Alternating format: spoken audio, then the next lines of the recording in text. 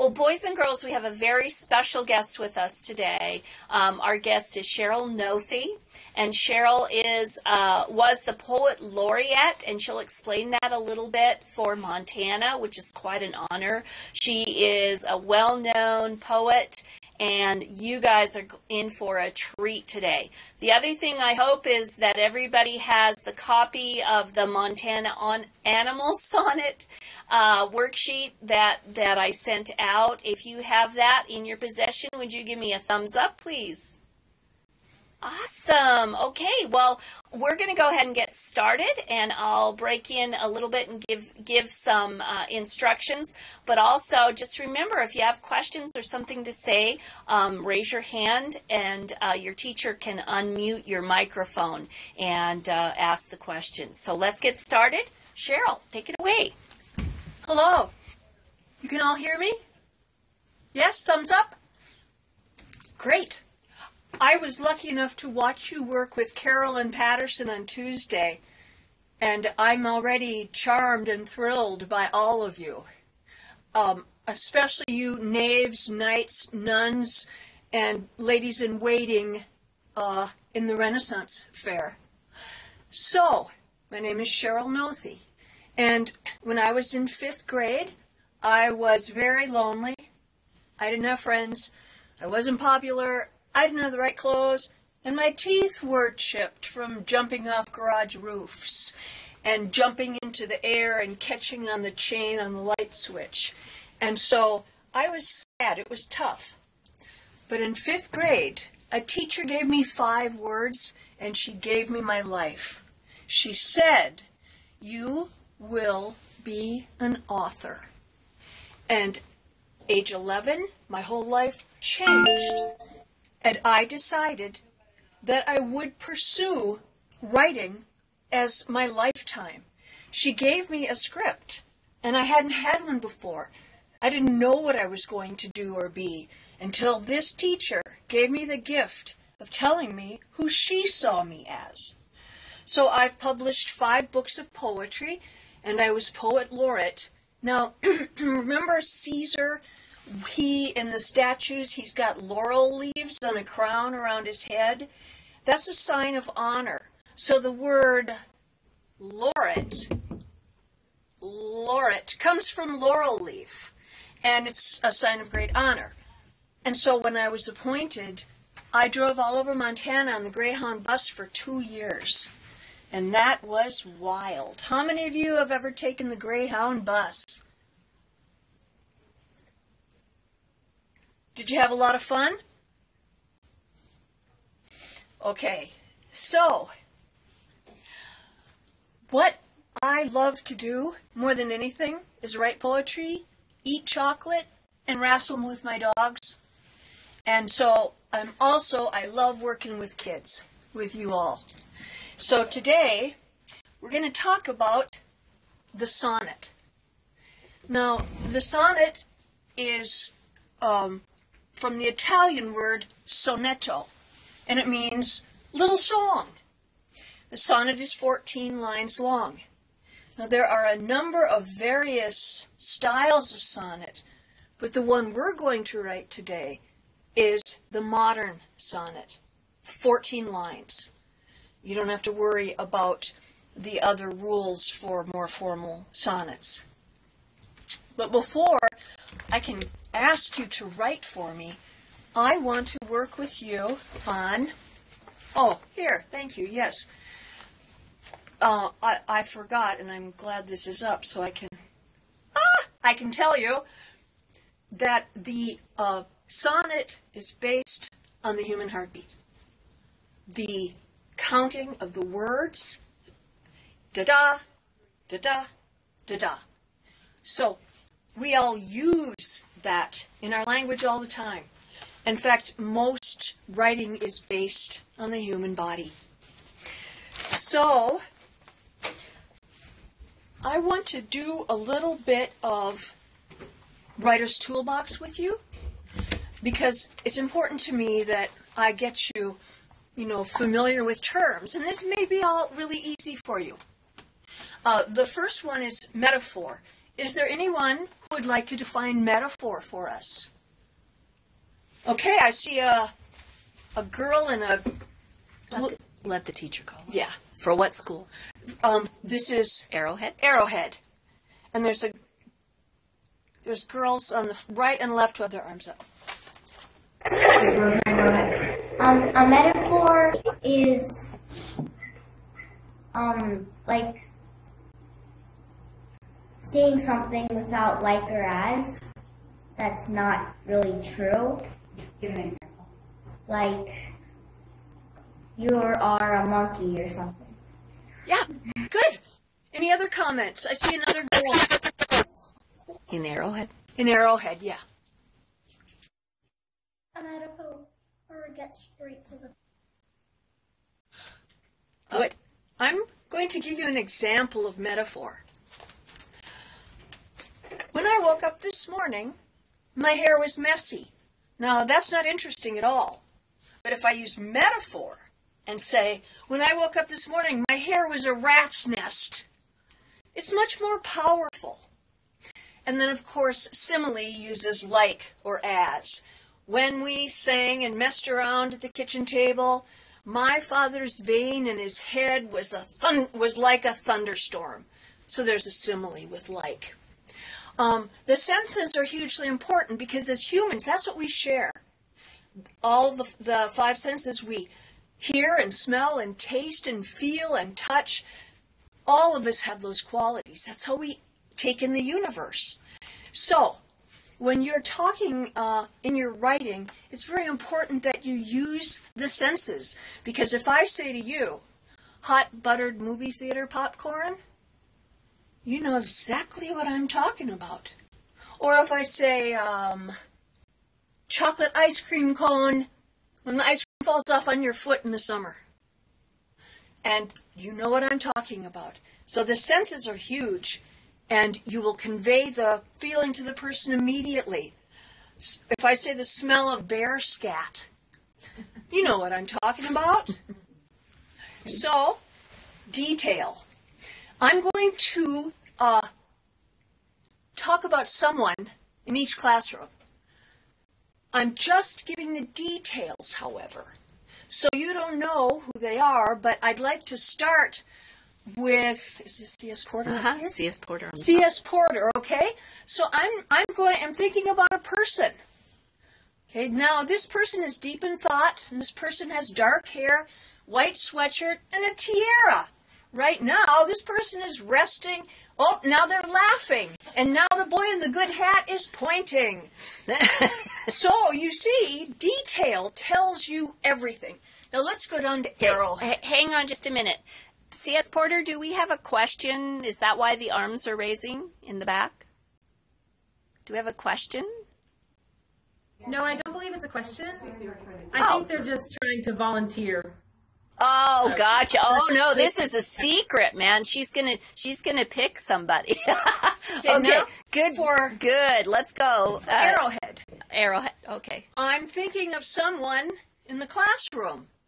This person has a black baseball cap on and a red T-shirt with blue designs, and this person is resting their head on their chin and not quite sure. Oh, yes, you know who it is. You want to point at who it is? Details. The picture is not complete without details. Shakespeare kids. I'm going to describe someone with details. Y'all can hear me? Yeah. Okay. This person has a black top, and their hair's pulled back, and they have a headband on, and they're holding a pen, and they're smiling beautifully. Shakespeare kids, who am I talking about? That's right. That's right. Now, Seeley. You're kind of hard to see, but I'm thinking of someone in this classroom, and this person is wearing a green sweatshirt with a white collar, has dark hair, and is sitting with their, now they're looking around. Who could that be in the green T-shirt? Now their arms are crossed. They have black hair. They're looking around. Oh, they're moving. Oh, can you point to who? Yes. So you see, I can say I'm thinking of a person in a room full of people, but when I give the detail, then you get who I'm talking about. Okay, so now the line break, which is the secret heart of poetry. In prose, you've got a block of language in sentences, like a mountain. But poetry moves like a waterfall. Poetry has different vocabulary. So I'm going to show you a poem that best illustrates the line break. They should have it. And can you take a look at it? I believe it's on your worksheet. This way. It's called Smart. And it's also up here. Now, the writer who wrote this wants you to hear it in your mind as the writer meant it in their mind. Well, how do you do that? The line break. You tell someone where to pause, where to move on. The last word on the line is very important because it's leading to what's next. So this poem is called Smart, like the fox, who grabs a stick and wades out into the water, deep and deeper, till only his muzzle's above it. His fleas leap up and up onto his head, out onto the stick, which he lets go. Off it floats as he swims to shore, shaking himself dry. Now, if you look at words like deep... Other way. There you go. Oh, I'm so sorry. This is backwards. Words like deep and deeper, they're alone. Other way.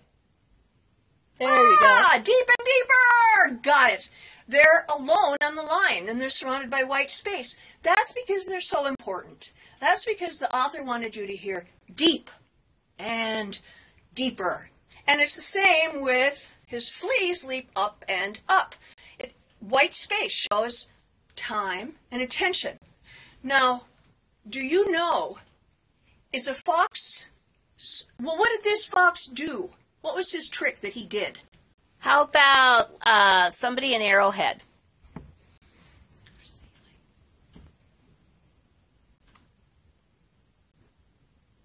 Okay. What did the fox do? He tried by going into the water and they went onto the stick and let go of the stick to get rid of them. Okay, now here's the real question. Good job. Good job. Is a fox smart enough to know that fleas can't swim and abhor water? Is a fox smart enough to know when he's scratching himself that there are little creatures that hate water and he can go in the water and drown them? What do you think? Seeley, what do you think? Is a fox that smart? I know you have foxes up there. I see them all the time. Seeley, what do you think? Yes. Yes. How many say yes? Thumbs up. Yes. Thumbs up. Yeah. And how many say no way? All right. All right. Oh, now they're... How about C.S. Porter? You in the beautiful red hat. You! Do you think a fox is smart enough to de-flea himself by going in the water with a stick? Sure. You would probably need a little bit of time to figure that out, though. The fox would, or you would? Yeah, time to figure out that People. they're fleas, little creatures on them. Yeah. The poet who wrote this poem, there's no answer. So, there's no right or wrong answer. And that's common in poetry. You are allowed in poetry to not be correct. To be weird, even. Okay. So, we've looked at the line break, and now have I made it clear to you that at the end of the word fox, at the end of that line, it ends, that's called a line break. And then who grabs a stick, when that ends, that's a line break. Because it moves on to the next line. Okay, all right. let's pause here for just a minute and let's go to Shakespeare Kids. Shakespeare Kids, do you have any questions for Ms. Noethe right now about poetry?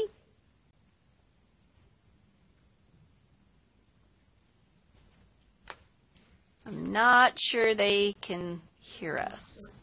Yeah, they're locked up. All right. Well, Okay, how about C.S. Porter? Any questions there so far? No. Okay, how about Arrowhead? We good? Oh, we have one at Porter. Okay, Porter, go ahead.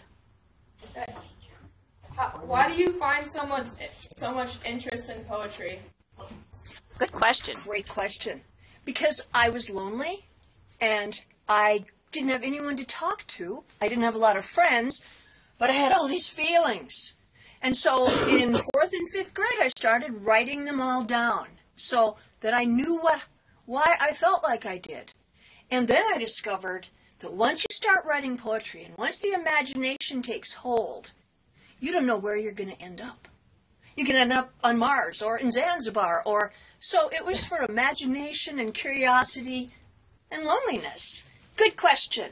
Why not novels? Why not poetry? Novels? Because I don't have the attention span to write a novel. I give somebody a name, I name their dog, I tell what color their truck is, and then I forget the dog's name. So poetry, with its short lines, I can remember to write. There's some hands up at Arrowhead. Okay, Arrowhead, questions?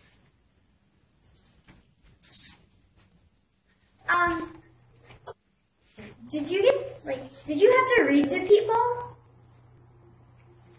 I had a girlfriend who didn't like her bedroom walls, and so she hung sheets to cover them up. I gave her the poems, and she taped them up behind the sheets. I was too shy to read out loud yet. It took me a while. But now do you read poetry to people? Yes, I love to read poetry to people. It's my favorite thing to do, besides chocolate dogs and shoes. How about in the red bandana here At Arrowhead. at Arrowhead? How did you find interest in the first place with poetry? I was a big reader. I read everything I could get my hands on. When I visited my friends whose parents could afford to give them subscriptions to Donald Duck Comics and Mad Magazine, they'd get mad at me because I'd grab the magazine and start reading.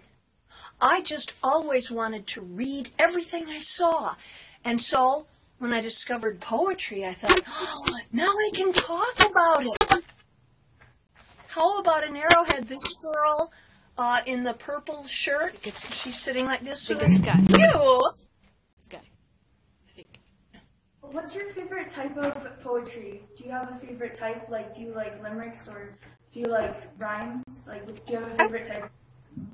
I don't rhyme. I don't write limericks. Music has changed from an orchestra in suits to rap. Poetry has changed from formal, rhyming, metered, to a snapshot of what's in your heart and soul at once. And so my favorite form is called free verse. All right, there's a girl in a Green. sweatshirt, gray sweatshirt with a pink butterfly. Yes, honey.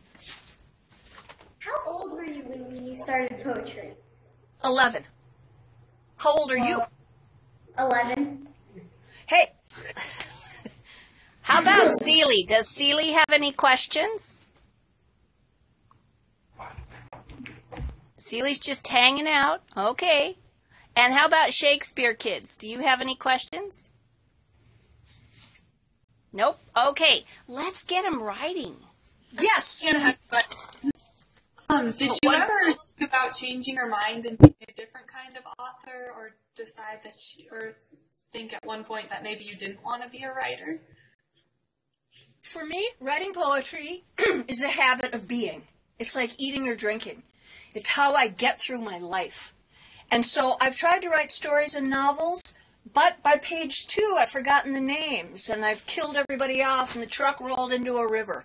Poetry, with its brief lines and condensation of thought, works perfectly for me, whereas I'm not really the type to be able to write a novel or short stories.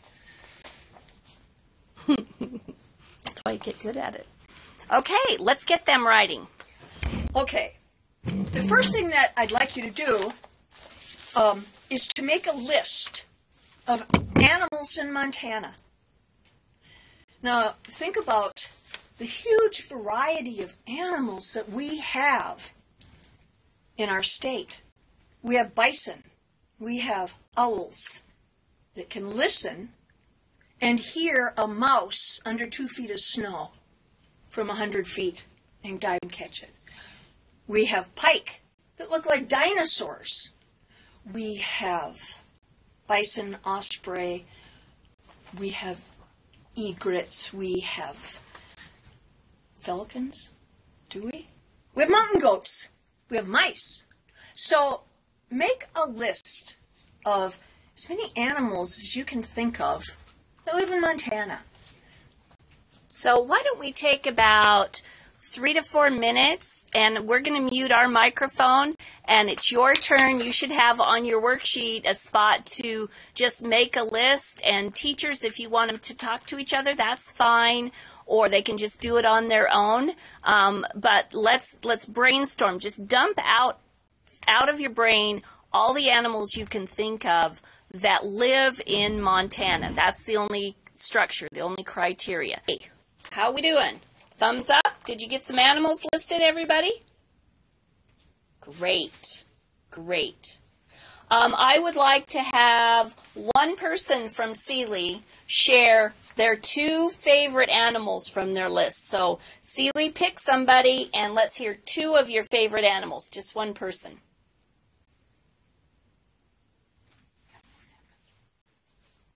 Go, Sealy.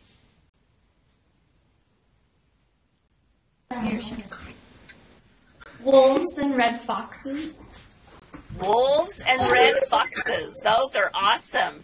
Okay, let's go to Arrowhead. Now, Arrowhead, you can't say wolves and red foxes. So one person, what's 2 animals off your list? Grizzly bears and crows.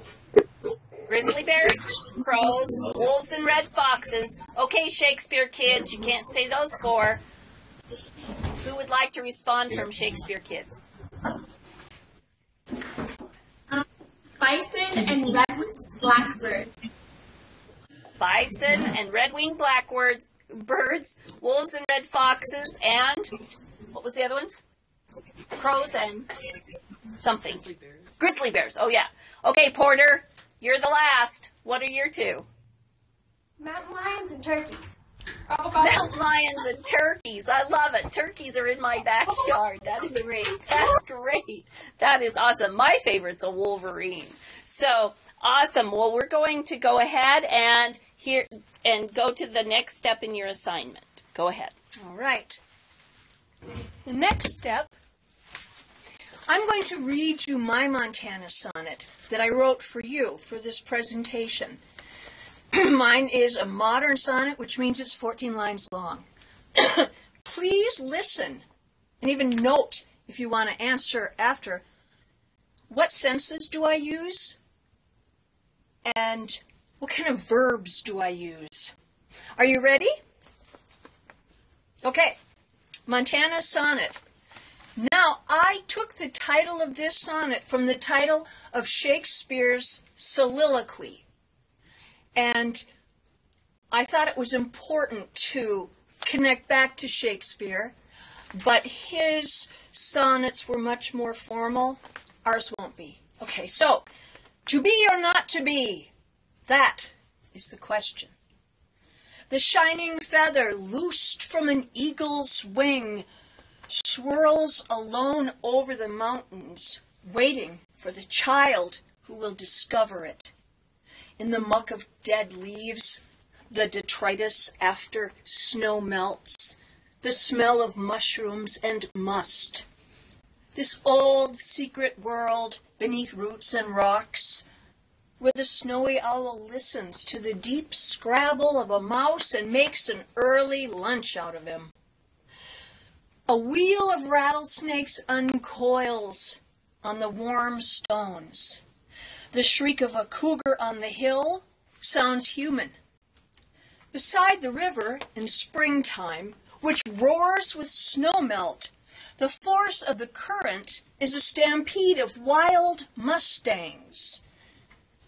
The force of the bitterroot blossom returns long past our lifetimes. There is no question but to be. So I'd like to ask students, Sealy Lake? Yeah? Yeah. Tell me some of the sensory images you heard.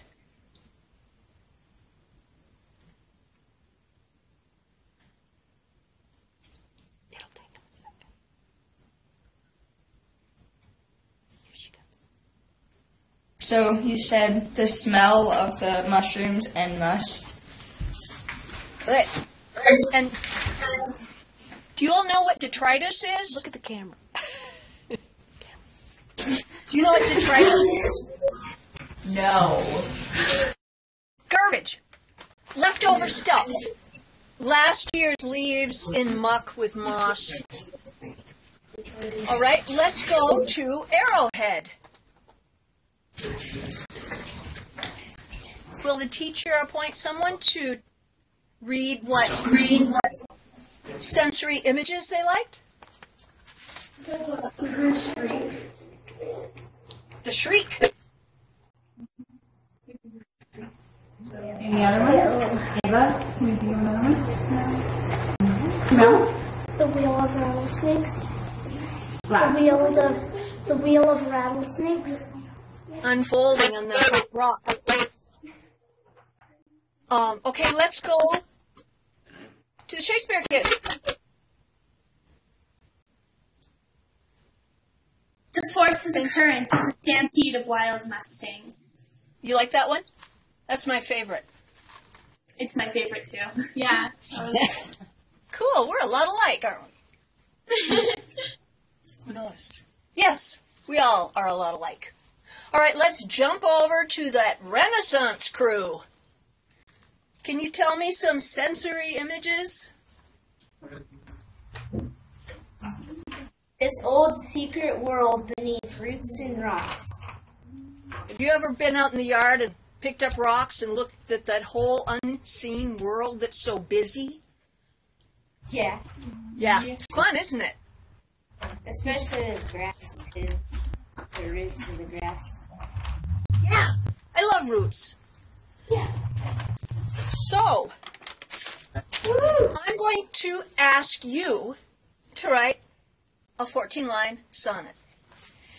I want you to think about the animal and how you're going to bring it to life. What does it look like? How does it move? I mean, you know how cats move. They're big, and slow, and gentle. And you know how mice move and how rabbits move. What non-animal could you compare it to and why? For example, my Chihuahua, I say he's Ed Sullivan. He's got a worried little old man's face and his ears are always up in the air and he's always wondering, when do we eat? I could wither up and blow away. So you can give human qualities or machine qualities. What does it smell like? What does it sound like? Now, when I had that line about the cougar, we live right at the foot of Mount Jumbo, and one night we heard what we thought was a woman screaming. Oh, and we jumped up and we ran to the window and we said, maybe we should call the police. Somebody's hurting a woman somewhere. Well, it quit. And then we went back to bed. And the next day, I was in the backyard and I went, Bob, come here and look at this. There's a gigantic kitten on the hill. And it was rolling and gamboling. And my husband said, that's not a big kitten. It's a cougar. But it was cute. How are you going to make the setting vivid in your Montana animal sonnet? You know, one of the ways that you do that is to talk about the habitat. What's it surrounded by? You know, the shape of the nest is built to fit the body of the bird. And so I'm going to give you some time to start your sonnets. And then partway through, I'll come back and I'll ask you to just read me some of your lines. You don't even have to read the whole sonnet. You don't even have to finish the whole sonnet, although I expect you all being experts. After I watched you with Carolyn on Tuesday, I expect you'll do very well. So, are you ready to put your sonnet together? Do we have any questions before we start writing? I'm looking for raised hand to read a couple of lines you've gotten so far and share with us.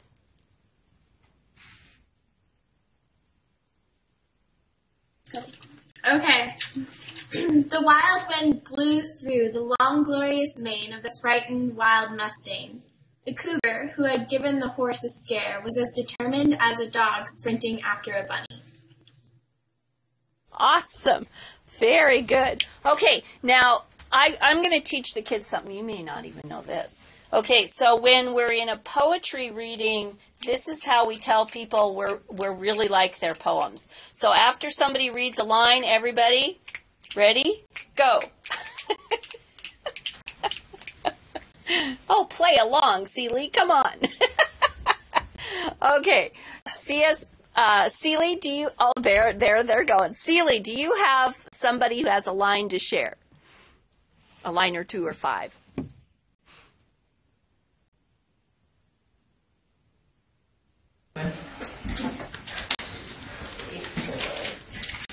You're on.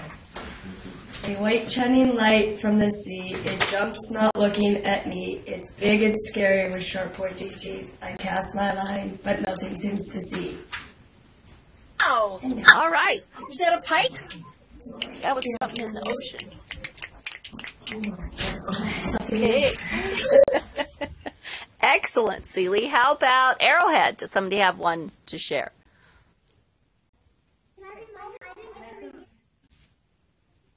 American falcon, the fastest animal on the planet. He lives on the sides of cliffs, up and up. He bolts down fast as lightning to catch his prey. He snatches it up like it's a piece of cake. It smiled as it choked the turkey. Blam! Death! Right. Smiled as it choked the turkey. Awesome. Anyone else at Arrowhead have something?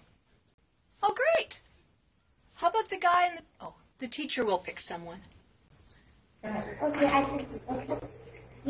Where's one? Nice one. Mustangs are cool. They smell like horse sweat, but they run like the wind. The Mustang runs at the cougar, chases it.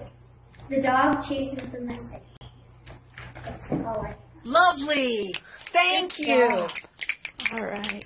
Now, who else would like to read? I saw their hands up. Yes, in the back, the boy with the black shirt, whose hand is up.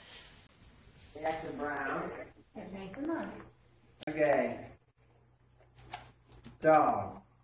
Dog is like a wolf. I don't know what it smells like. The habitat is home.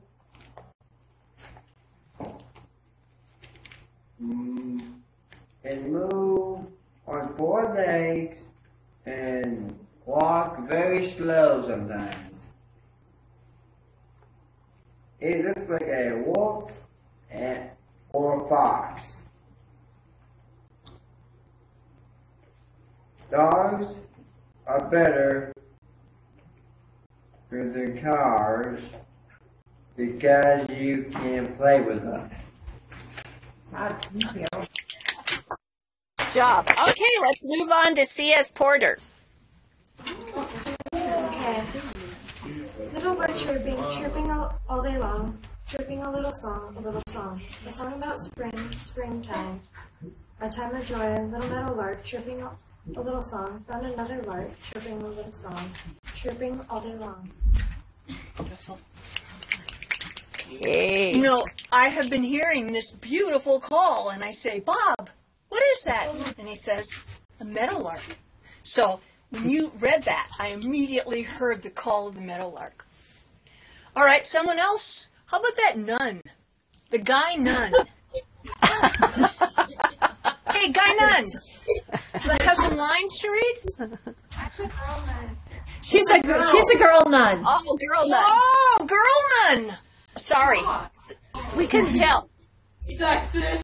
It was wishful thinking. Get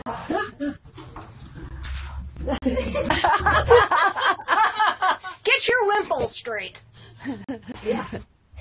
I watch as the bees glide through the air from one flower to the next, and the elk resting peacefully on a bed of bright green moss.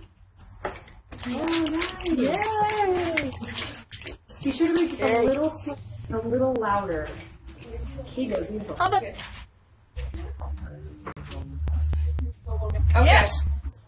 The mohawk of the kingfisher, like a mountain ridge, getting messed up every time it flies. Its beak gleaming like the sun. The fish feels mortified. That's wonderful.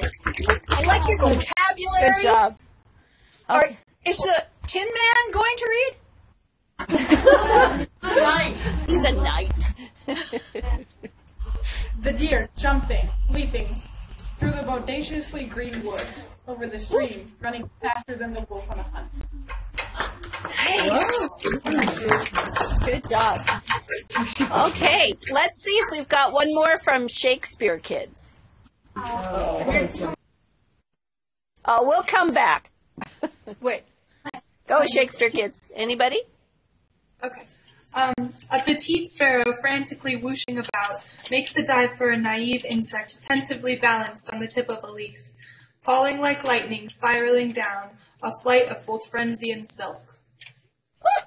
What are you, a pro? Are you a pro poet? Are you a ringer? They just put you in there? That's great. These are all awesome. You guys are so remarkable. Right. Any more in Sealy?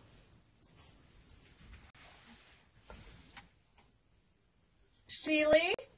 Are you there? Are you there? Can you hear me? They can hear you. Are you awake? Do you want me to go out for coffee?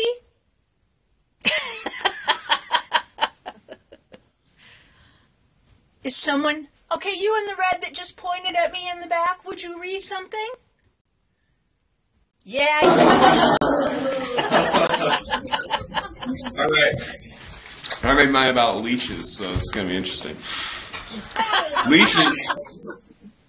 Leeches are very cool. And by cool, I mean not. They live on rocks in ponds and eat only anything there. The cow minds his business, but then he gets thirsty, so he wades in the pond. Well, leeches are thirsty too. Good old leech poems. I think the leech guy needs to go to the Renaissance. Anyone else that's lively and awake? You know, you're not going to get punished. You can't do anything wrong in poetry unless you say something bad about me. Go ahead. Over here, Megan. Nice and up. Megan? I hate gophers. I shoot them. They smell like little thieves. They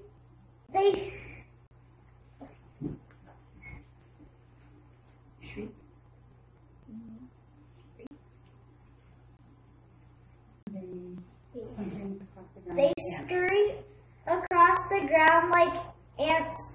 They squeak and squeak. They dig holes in the ground. That's good. Go for hair. Okay. Do we have one or two more in C.S. Porter? Of course we do. There was some moaning going on there, so. They're dying to read. All right. Here's our surf. Good. Sure.